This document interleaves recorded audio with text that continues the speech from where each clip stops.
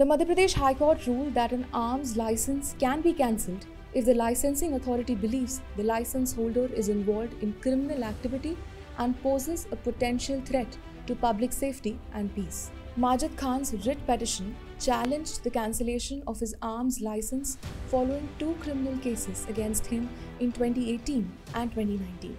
The district magistrate and commissioner both concluded that maintaining his license was not in the public interest. Khan argued that mere registration of criminal cases doesn't justify cancellation, citing a precedent where the High Court deemed such suspension unlawful.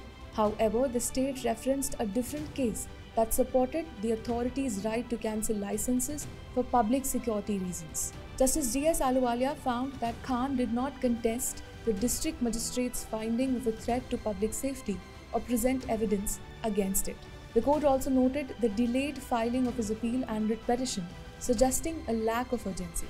Consequently, the court dismissed the petition. To read about this case in detail, click on the link in the description, and for more such legal updates, stay tuned to LiveLaw.